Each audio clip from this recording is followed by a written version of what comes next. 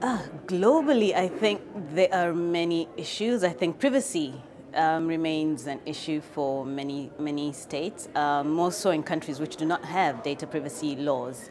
What can we do about this? We need such laws implemented, and where they are in place, they need to actually be responsive to the needs of the citizens. Be careful of the amount of power they give to certain states. In some countries, they may have a law, but there's still a bit more power granted to the state in terms of the amount of data they can access on their citizens.